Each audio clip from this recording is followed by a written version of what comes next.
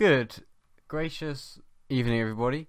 I'm really excited to be here for my third ever podcast. I think I'm actually going to change the name of the podcast to something like Jolly Gums or Jolly. I like the word jolly, and I think it's quite a harmless word. It seems to have pure happiness, which of course isn't what I am, and I don't mean to be misleading. If I wanted to be misleading, I probably would have gone into politics, just for an example.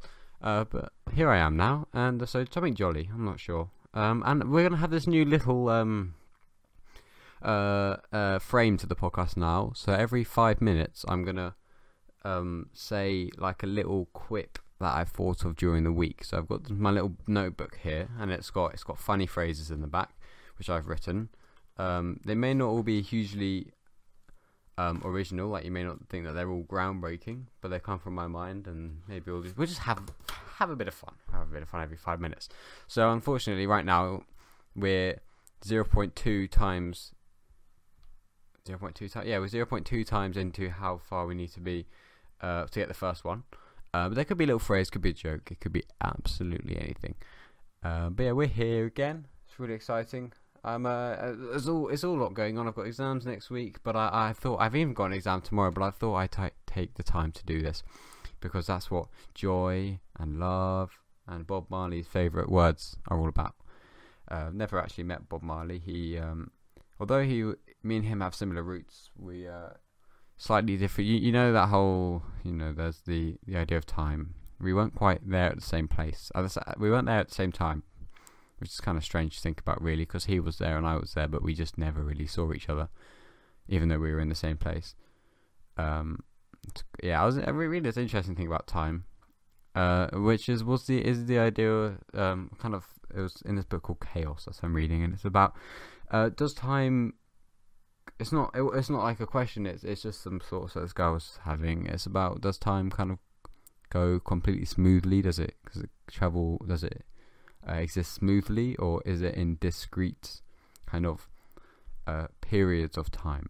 So I guess maybe if you're looking at minutes, or imagine if clock hands didn't tick, they just kind of swept around the whole time.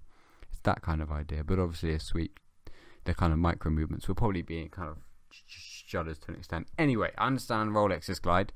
Maybe Rolexes have defied time, or maybe they're the only true thing to time, or we're completely wrong in both ways.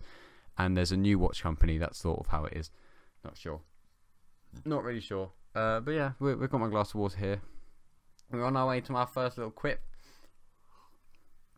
Funny phrases. That's what I've titled them. Some people would probably call them a joke. Maybe we'll get on to jolly jests or something, if the name of the podcast would be jolly anything, jolly jests. My speech impediment, aka stutter, has hit the rebound of my childhood years of bullying and has decided it wants to return, which is fine, because now teachers mock me because they don't realise I've had a stutter because it's been gone for about 10 years, which is kind of weird, but they were apologetic about it afterwards, which always makes me feel like at least a plaster's been put over the gaping wound of failure in conducting a simple conversation, such as I did business BTEC turns into I did business BTEC. Obviously, business BTEC isn't the ideal phrase I want to be saying with a stutter, especially on the letter B. For example, ball is my hardest word, and I'll tell you something. That pause that I can see because there's a lack of waves was me looking like an idiot trying to say the B. What do I look like? Imagine. I kind of lean forward, like I'm instead of air coming out my mouth, so there's still like a conservation of momentum. So instead of mouth noise coming out my face, I kind of move my face forward to make up for it. I'm not sure, strange. I've got to revise sociocultural PE. In fact, I could talk about sociocultural PE. Actually, no, we won't. That's boring, as I found it. We've got another 20 seconds until our first joke. Oh man, I've done all sorts of things. I've been applying to people's podcasts because now I've got the idea that I've got my own independent podcast, and they find that quite interesting because I'm also quite young, so it shows that I've got a sense of knack, a sense of doing things. He hasn't got back to me, so granted I haven't been that successful, but it's all about the attempt. Anyway, here we are, first 5 minutes. let's have a look at. I don't want this to be underwhelming because this is the first one ever. What we got? So we got our book here. So let's say you're doing something very difficult. Let's say I went into the career of business accounting at the University of Brunel, and I was guaranteed a cubicle in West London. That would be like rolling a square up a hill. It just wouldn't work. You know, it wouldn't work for me. I'm the square, I'm on the hill. It's not my environment. I don't roll. Okay? I sit in my room telling stories about my inability to roll to a microphone. That's what I do. Yeah. So the actual phrase was trying to roll a square up a hill. So this could be some kind of proverb. Mr.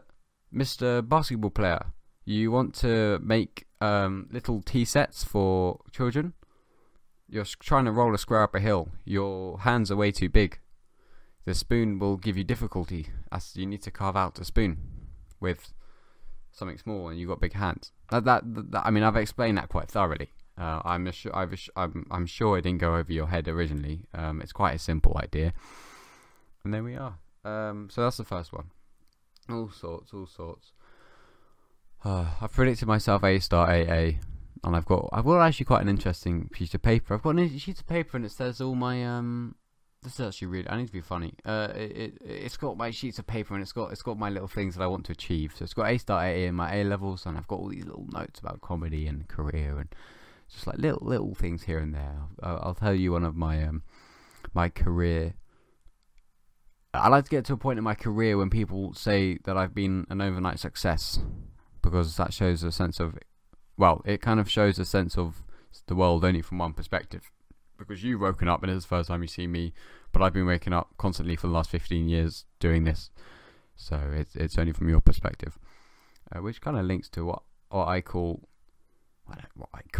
but you know, just a general sense of, I think humans are really, really selfish, and which is obviously what people think, but I think a lot of our issues come from people. We try to hide the fact that we're very selfish. So instead of, let's say we give the diet situation a thought, instead of thinking, yeah, I'm just a selfish human being, I enjoy meat, it feels good for me. I'm not saying Burger King, but I'm saying meat. It feels good, and I enjoy eating it. I enjoy the social aspects of eating it at Christmas, etc., etc. Realistically, I just like eating meat, and obviously there's ethics which are deniable because they're ethics, and are kind of subjective. Subjective. But we often dance around selfishness and pretend there's other reasons for it, which I think is a lot more important. You own up to your selfishness, because then you can, once you've owned up to something, you can be aware of it. Once you're aware of it, you can try and control it, try and reduce it, try and see when it's beneficial and when it's not. For example, it's important to be selfish with your career, with your relationship, with the woman you love. Because then you spend time with people you enjoy, and with the people you enjoy, you tend to have a more happy state of mind. I'm turning it to Russell Brand a bit here. It's a bit tragic. That's really sad. I'm interested in Russell Brand, but I think if I ever get success, I'm going to be a stand-up. I'm not going to be a 45-year-old man doing little chats with my beard and low-cut t-shirts with my wife exercising on the exercise bike that I paid for in the background. Maybe she's bought it, actually. I don't know. It's not really my thing. Not my thing. Personally. Oh, we got sketches coming out. I'm really excited about that. Me and my friend Nolan have been working on a sketch. So we have these characters which are like, kind of, we got one who's really, oh dear, come on, man. Shall we just go to McDonald's? Yeah. Uber Eats. Let's just get Uber Eats. Can we get Uber? No, what? There's no Ubers in Sheffield. What? Kind of like, rather lazy man.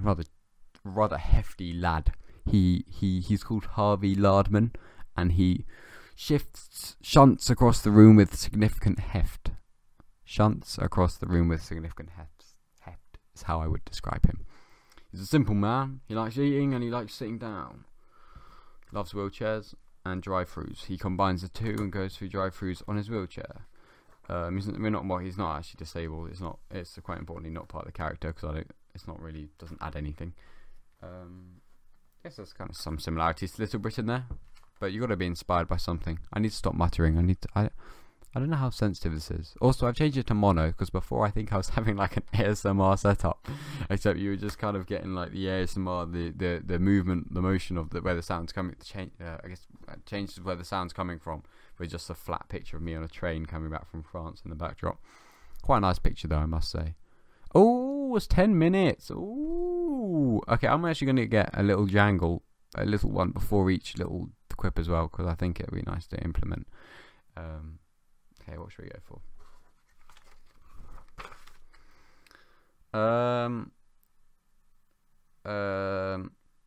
So my second one is, I mean, it's a bit similar. I'll change it a bit. Okay. How did the telephone about telephones? That's my second quip or funny phrase. FP. Jesty. What was it? Zesty testes. Zesty testes. That's it. I'm gonna call them zesty testes. Another zesty testy. That's clever as well because it could be testy as in like testing the joke or testing the idea. Zesty testes. That's what these are. Thank you. You were here when I thought of that, or you weren't here and you heard it in the future when I'm a hugely successful man with lots of people laughing at me. Zesty testes, and that's with a Y, not an ES, because that's immature, and I'm not. I'm very immature. So my second zesty. Oh yeah, how did the telephone about telephone? So it's the idea that there was the original telephone. No, there was the original phone which was static, and then it had to tell the mobile telephone, the telephone, about telephones. So how did the telephone, the modern telephone, tell the old phone about the new telephones? So it's how did the telephone tell a phone about telephones? Thank you for listening. That's my second bit of genius, bit of wordplay, bit of cognitive testing. Got all sorts in this book. Anyway. Zesty testy number 2 of my life. Man, I hope I get to go on this guy's podcast. It'd be so sick. Just get to talk to him about things and enjoy his company and enjoy mine. Maybe entertain a couple of people. That's all I really want to do, is just entertain people. Because I think it's quite nice. I just really enjoyed when I hear something that just makes me laugh. It just makes me really happy. Makes me really happy.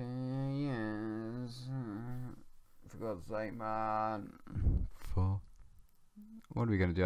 Maybe I should make these 20 minutes long when I'm in a bit of a funny mood. It's just a bit of stress at the moment. But there's no reason. There's never any excuses. That's what I need to. Maybe I should angle this up a little bit.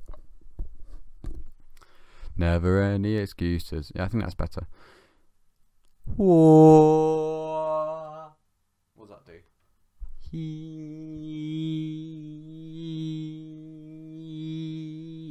Okay, that works.